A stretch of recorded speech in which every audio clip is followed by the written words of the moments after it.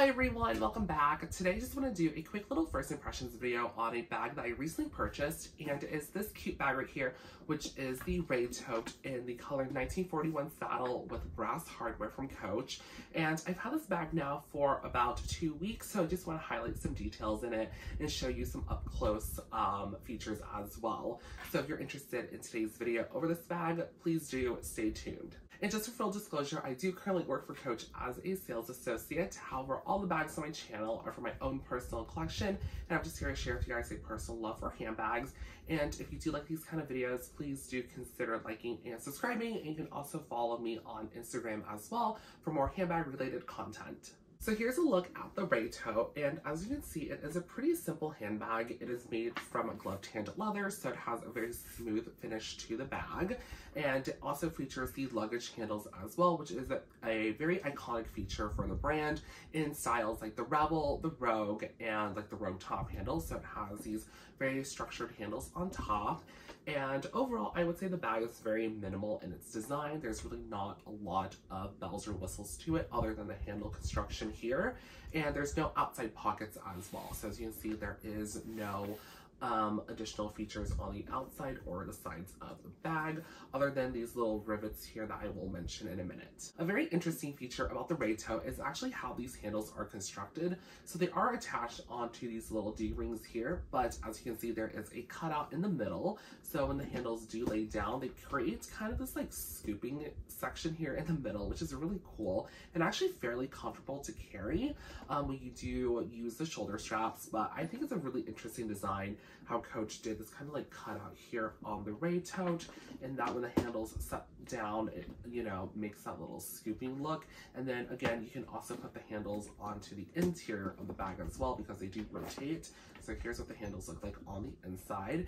And you also do get a little hang tag as well that has the horse and carriage logo on the front there. And then it's going to be blank on the back, so you can definitely monogram it. On the bottom of the bag, it does have a structured leather base, and it does feature 4 feet on the bottom as well. In addition, in the center here, it says genuine glove-tanned leather, and the gold foil matches the hardware of the bag. So like I mentioned earlier, there are these little brass rings here on the front of the bag, and that's for the D-rings that are located on the inside, and it's where the shoulder straps attachments are going to be located. So you do get 2 extra shoulder straps with the Rae Tote, and as you can see, when you are using your shoulder straps, these handles do fold down really nicely into the bag like so, and they are going to be in the matching dark brown leather to the top handles, and they are going to have these little clips here, so you are able to remove them as well. But when you're not using the shoulder straps, you can easily just drop them into the bag like so for a fairly seamless look. And then whenever you need to, you know, use the top handles, you can just do that, and then the handles are there and the shoulder straps are hidden. So that's a pretty cool feature about the bag too. In addition, you also get a cute little leather pouch as well, and this little pouch here is going to be the same color as the bag. So because the bag is 1941 saddle, the pouch is also going to be 1941 saddle. There is a cute little patch here on the front, and that is the story patch to the bag with the style number on it. And it does have a zip top closure here like so, and it's lined with fabric on the inside. And then you also have a little clip here on the back, so if you did want to use it as a little wristlet, you totally can by attaching it onto the D-ring that the little pouch has, or you can clip it onto the inside of the bag with the 4 D-rings located on the inside. So on the inside of the Rae Tote, as you can see, it is one large open spacious compartment, and it is going to be lined in suede as well. So it's a really soft feel on the hand, and it also is in a fairly bright marigold yellow color with 2 slip pockets and a little leather trim on top. And that's basically it for the bag, other than, you know, having the little extra rings on the inside. And what's really cool is that there is a little leather tab here with the horse and carriage logo, which is basically the little tag that says where the bag is made from, which I think is really cool. That's leather, and it is just right there, and it has a little gold foil stamp with the horse and carriage on it. And yeah, that's basically it. Super duper simple. And you also get a little 1941 stamp as well on the back here like so on the handle. So now I'm going to do some quick little handbag comparisons with other styles in my collection. And the first one is going to be the Rae Tote with the Rae Tote. And as you can see, they are pretty relatively the same size bag. The only difference here is that the Rae Tote is going to be a little bit more structured versus the Rae Tote. They both will come with a pouch. I, for some reason, don't know where the pouch to this bag is, but it does come with one. And the thing here too, you'll notice, is that the structure of the Rae Tote is a lot more relaxed in comparison to the Rae Tote, and that this bag here does have a little dog clip closure on the top to at least close the bag. In comparison, this bag here does not have any kind of closure at all. It is very spacious and open. The second comparison I want to do is going to be with the Rae Tote, and as you can see, the Rae Tote is definitely a lot larger than the Rae Tote because it does have the expandable sides. This bag does get pretty big, and in addition, the Rae Tote, or I should say the Rae Tote, they sound so much alike, I was getting them mixed up, but the Rae Tote here does not have a pouch. It does have a attached zip pocket, and the Rae Tote also has a magnetic closure as well. It's pretty strong in comparison to the Rae Tote that has the leather pouch, but it doesn't have the closure. So there is a quick comparison of those two bags. So my first impressions of the Rae Tote is that I really like this bag a lot, and I think for me what I've been really enjoying about this bag is the fact that it is such a large handbag.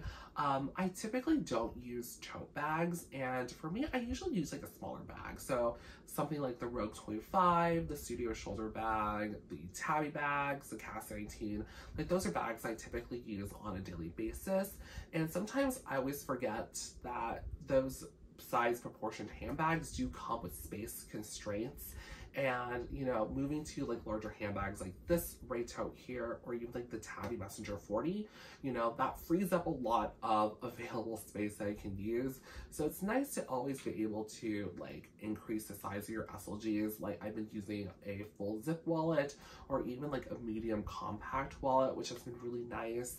And even carrying things like my laptop, or my notebook and other miscellaneous stuff, not in a secondary bag, but in one entire bag. So that's been really nice.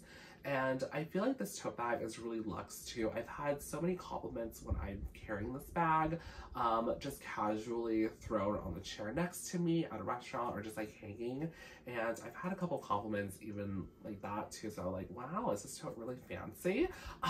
So yeah, I've been just really enjoying it, and it's been making me kind of fall back in love with really big handbags. For me, this bag is really big. So yeah, I've been just really happy using this bag. Some other things too I really like about the Rae Tote is the fact that this bag is very simple and to the point, yet still very interesting at the same time. The bag itself is very, to the point with the gloved hand leather here. There's no additional bells or whistles to the bag. There's no outside pockets to break up the design of the bag. But I love the handle construction, how there is that kind of circular detail here in the middle, and then when the handles do fold down, it creates that little bit of a cutout, which I think is really cool. I also love the functionality with the additional shoulder straps as well. I think it's really great.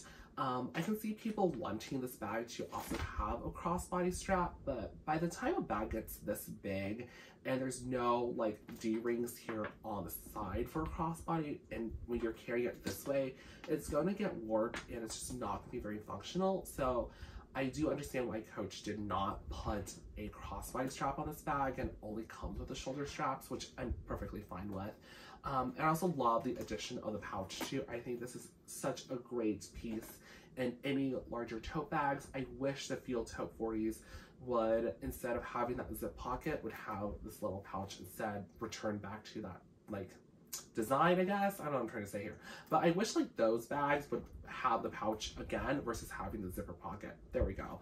I just love these things so much. And they're always really handy when you don't want to carry your larger tote bag and you just want to carry the pouch. It's always nice to have this piece here for your phone, your wallet, or other items too. So that's really nice.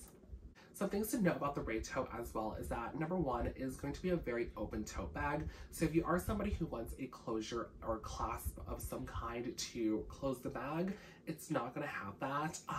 And as you can see how I have in today's video, it's typically how you find this bag to be when I set it down somewhere. It is very open. It will be very obvious that your items are in plain view. So if you did want some kind of protection or coverage for your products or your items, I would say get a organizer with a zip top closure. That would be a great solution for this bag. And in addition, it also will protect the suede lining as well. Personally, for me, I don't really care about that. I just kind of let life live. So right now I don't have any protective covering or spray on the suede, so it's just going to be how it is. And so far so good. There's no marks or stains on it. In addition, you, like I mentioned, you do get a little pouch too, but again, this pouch is only so big. It is best, I feel like, for your phone, a small wallet, and keys, which is what I use this mainly for. But yeah, other than that, those are some things to note about the Rae Tote. So that's it for today's video over the Rae Tote. If you did have any more questions about this bag, just leave a comment down below and I can try to help you out, or you can also message me on Instagram as well and I can help you out that way. I also am planning on doing a couple more videos about this bag after I use it a little more, and also a first impressions on the Rae Tote as well. So if you did like this video, please do consider liking and subscribing, and you can also follow me on Instagram too for more handbag related content. But other than that, guys, have a great rest of your day. Bye!